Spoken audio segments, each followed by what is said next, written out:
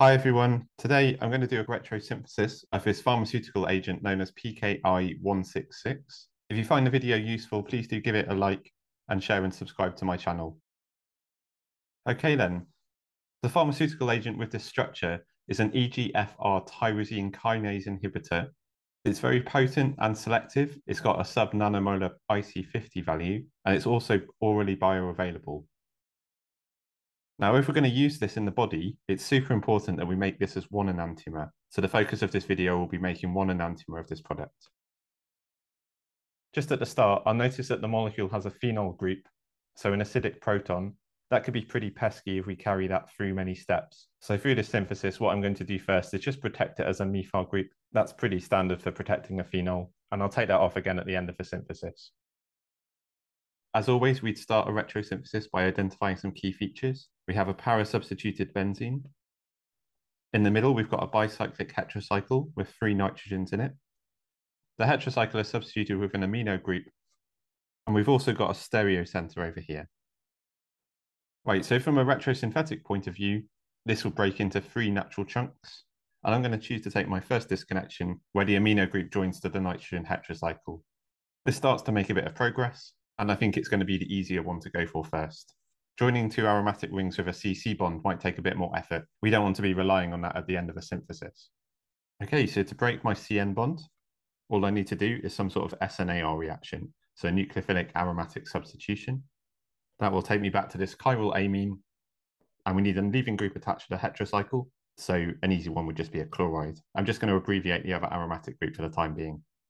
Now, the reason why this works quite well is that the way I like to look at heterocycles is that, to all intents and purposes, there's something that looks a bit like an acid chloride there, where we could imagine a substitution reaction going like this to attack in, and an addition elimination could kick out the chloride leaving group. Just having a look at this chiral amine first, this one is actually very cheap and readily available, but I don't want to completely cheat here. This one is available as part of the chiral pool, but we might wonder why. It doesn't massively look like something that might have fallen out of a biological process. I'll just show you how it's been made so available so cheaply. This can be disconnected by resolution. Now, a resolution means that we aim to make the racemic mixture of this phenyl ethyl amine, so a 50-50 mixture of each enantiomer, and we try to separate them physically. So this racemic mixture is really easy to make. This is equivalent to a 50-50 mixture of these 2 enantiomers. The one that we want here has the R stereochemistry, and the one we don't has the S stereochemistry. And the way that we can physically separate these is to treat them with a carboxylic acid, which can form diastereomeric salts, one of which crystallizes really easily and one of which doesn't. Now, there's a very easy way of doing this with L-malic acid, which is actually a dicarboxylic acid that looks a bit like this. If we mix up the amine in solution with this malic acid, which, because it's come from nature, is only readily available as one enantiomer, the amine will deprotonate one of the carboxylic acids and form the ammonium cation. Now, it turns out when these 2 find each other, they precipitate and form a salt, so the R enantiomer of the amine stays dissolved in solution. All we have to do then is filter off the precipitate, and with our remaining solution, we then treat it with a base, and we isolate the R enantiomer from our mixture. So as part of a retrosynthesis, we'd need to have the amine in the first place, but this amine is very easily obtained by reductive amination. That will take us back to acetophenone, which is very cheap, and ammonia, which is also, of course, available. Right then, just returning to our nitrogen heterocycle, our first disconnection should get rid of the reactive functional group, which is, of course, the chloride leaving group. Now, good ways of installing chlorides are just from the hydroxyl group. There are lots of ways of doing this. We just need to activate it as a leaving group and do some sort of substitution. Very common ways of doing this are to use POCl3, POCl3. In that type of process, oxygen forms a very strong bond to phosphorus to give us something like this. And then a chloride can come in and kick out the leaving group that forms an even stronger phosphorus-oxygen double bond in the process. So forming a strong phosphorus-oxygen bond is a good driving force for this reaction. Now, one thing I really should note here is that the nitrogen heterocycle probably doesn't look exactly like this when it's in solution. These types of things are known to tautomerize to give us in preference the carbonyl-like structure.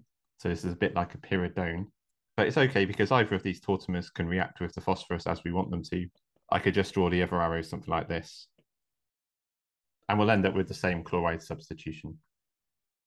Right, so next I'm just going to clear away these mechanisms so I've got some more space. As I said before, when I analyze heterocycles, I try to map the patterns onto functional groups that I know from elsewhere. So just looking at the 6-membered ring containing the nitrogens, to me this bit that I'm highlighting in yellow here looks a bit like a carboxylic acid if we switched out a nitrogen for the oxygen. And the bit I'm just highlighting in green here is an imine, and that's just like any old carbonyl. So when it's got a hydrogen bonded to it, that looks a bit like an aldehyde if I pretended the nitrogen was an oxygen. That sort of thinking tells me where some sensible disconnections might be. And it's drawing me to these particular 2 double bonds that are drawn in for doing some sort of carbonyl condensation reactions. So the unit I'm cutting out here is going to look something like this. And the pattern I'm aiming for is that that nitrogen will condense onto a carbonyl here, and the other carbonyl will condense onto a nitrogen here. These will form our 2 CN double bonds. Now just the rest of that structure, now down here is the 5-membered ring, and on that remaining carbonyl group, well, I need an oxygen on here, clearly. I'd really rather not carry a carboxylic acid around if I can avoid it. I've got a free choice here because I'm doing a retrosynthesis, so I'm just going to make it the methyl ester, which will be a lot easier to handle. I've just got formamide, which is cheap and readily available. And you know, if I heated that with acid, I'd be reasonably happy that those CN double bonds would form, and we can push towards aromaticity. So there's a strong driving force for this process. I should be able to hydrolyze off that O-methyl group just at the end using acid and water, using another SNAr type process. Okay, we've made some big progress now. We actually have quite a different structure to have a think about. The key functional group is a pyrrole in the middle, and we've got multiple substitution patterns.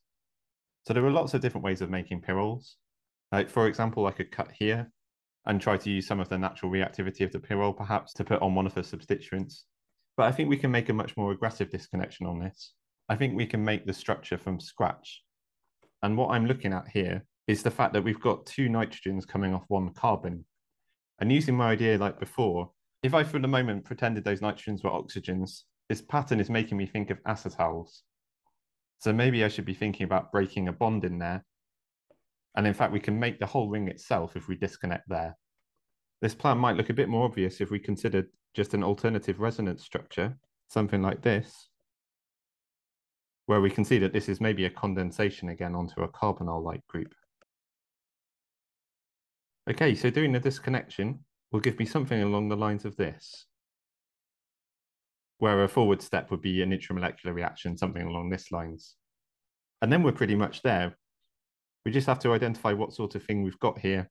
Well, we've got an enamine, and enamines come from carbonyl groups. And I'll also note there's a fair bit of choice of what carbonyl group we want there.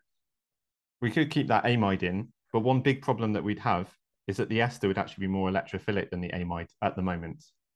So we've actually got a regioselectivity problem. So at this point, I'm going to switch out my amide and just put another ester in there. That removes the regioselectivity issues. So our disconnection takes us back to this tricarbonyl. So all of a sudden, we're not looking like a heterocycle at all. The other component we need is ammonia. I'll just note that there's 2 different types of carbonyls. There's the ester or the ketone. Now the ketone is more electrophilic. So I'd be pretty happy that my ammonia as a nucleophile will be reacting with that ketone in preference. Although to be honest, if it formed the amide first and then cyclized, it would still give you the same product at the end.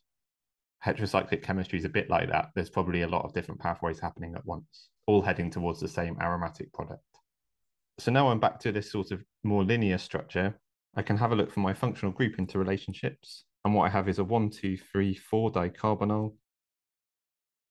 So with a 1,4 difunctionalized compound, we should be using Umpelung chemistry. Now there's lots of options here, but I'm going to exploit the symmetry here and also acknowledge that carbon 2 is a branch point. I think the most sensible disconnection is between 2 and 3. That will take us back to dimethyl malonate, which is cheap and readily available. And I need an Umpelung reagent. Well, I'm going to use a reverse polarity system here. So perhaps on carbon 3, I could just put a bromide and use this alpha halocarbonyl. Just to check that we're on the right lines here, I can turn the dimethyl malonate into a nucleophile by deprotonating between those 2 carbonyls. The pKa of this is around about 10, pretty low, pretty easy to deprotonate. And then we can just use that as a soft nucleophile, so it's well matched with that SN2 type process here, This SN2 is really easy on steric grounds because it's primary center. It's also really fast because it's got a stabilized transition state due to the alpha carbonyl. I think the SN2 is much more favorable than the aldol reaction with the carbonyl in this competition reaction. And just to finish off, we've made a reactive molecule, so we're going to need to take that bromide off, and that's pretty easy. There are loads of ways of doing monobrominations of methyl ketones. For example, some old school reagents for doing this would be acetic acid and Br2. That'll go via an enol form. Then we're just left with our para-substituted benzene. Quite an easy disconnection to do here, which is just a Friedel-Crafts acylation to set up that substitution pattern. That will take us back to the acid chloride, which is available, and anisole, which is also readily available. Now, once we've scoped out this retrosynthesis, we really should have a look at the forward synthesis to check we haven't missed anything, particularly any competing reactivity. Doing so will highlight an issue that hasn't come up naturally during this retrosynthesis. So I'll just get us a new slide to summarize the forward synthesis and work around that problem. Okay, now I'll just sketch out the forward synthesis. This might not be the best way of doing this in practice on a multi-ton scale, but I'm going to stick to some standard paper chemistry here. Okay, to start with, we're going to do a Friedel-Crafts acylation. So that's just using something like AlCl3 to form my acylium ion. That will be paraselective for all the normal reasons when you have a pi electron donating group on a benzene ring. Next, I'm just going to use acetic acid and bromine. This is going via the enol. I'm generating a nucleophile in the alpha position to the carbonyl, which we can then use as a nucleophile to attack the Br2, which is the electrophile. Okay, the next component. So now I've got my alpha halo carbonyl. I'm going to send in my soft anion coming from the dimethyl malonate. So we just need a weak base here. Sorry, plenty of options there. That will set me up with my 1,4-dicarbonyl species. So in doing the forward synthesis, you can now identify that we actually have a slight problem here. If I'm going to treat this with NH3 to condense onto the ketone and form the enamine, and then cyclize and aromatize, what I'll actually get is this. Now, this is a pain because we want an NH2 here, which perhaps we might be able to do something here. We'd need to do some sort of substitution reaction. And doing this onto an electron-rich pyrrole ring isn't going to be so easy. Pyrrole itself is pretty nucleophilic. So nucleophile on nucleophile isn't so great. I know there's a carbonyl group coming off there, but that's probably not enough to change the reactivity that much. So actually, I'm going to get stuck here, potentially having to do lots of steps. Now, I can avoid this completely if I just go back to my alpha halo carbonyl and decide to use a different reagent that's readily available. So I picked the malonate for symmetry before and to make sure that we got the right regio control, but there was another way around this.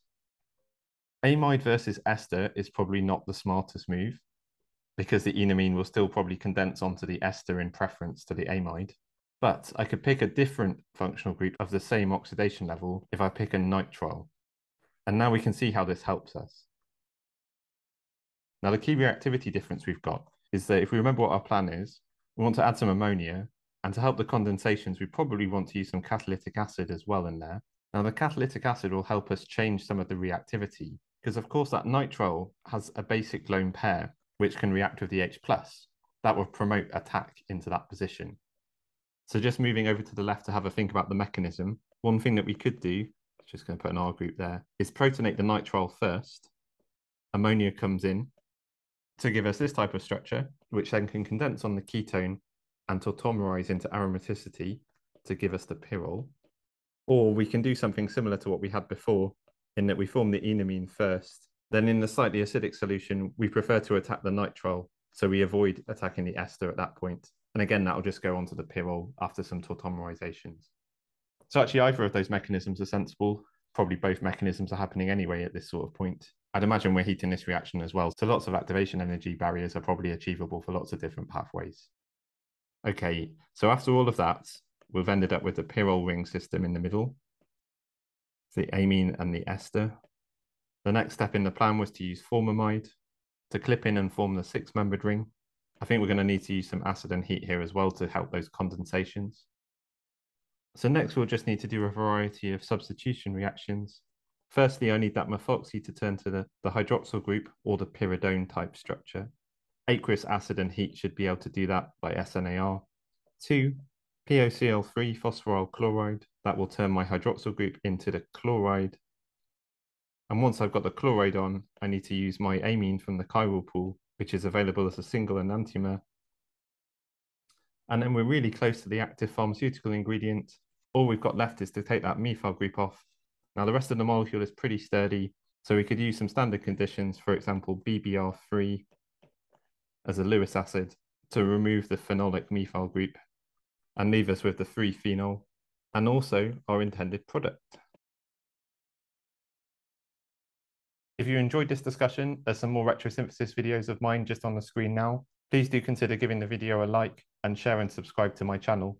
I really appreciate it, and it helps me plan out what other topics people want to hear about.